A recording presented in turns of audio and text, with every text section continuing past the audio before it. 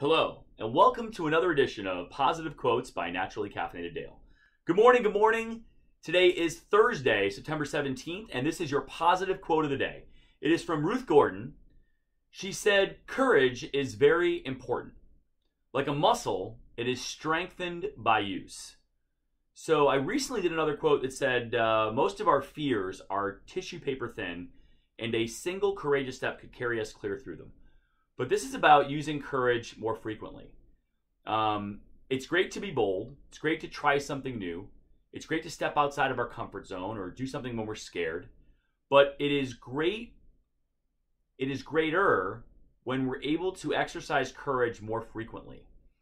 And just like a bicep or your quads or your back muscles or even your brain, courage is strengthened by using it more often. And the more comfortable you get with doing things that are hard and difficult and challenging, the easier it is to do things in the future. I like to equate this to my kids going up and asking for help, and my kids making a phone call to find something out about a business, or if somebody's open, or if they're taking reservations, or what the menu might be. The very first time that I asked either of my kids to make a call, they were really apprehensive. Oh my God, I have no idea what to do. And it wasn't that they really didn't know what to do, because I could have outlined what to say in the call. It's about making that call.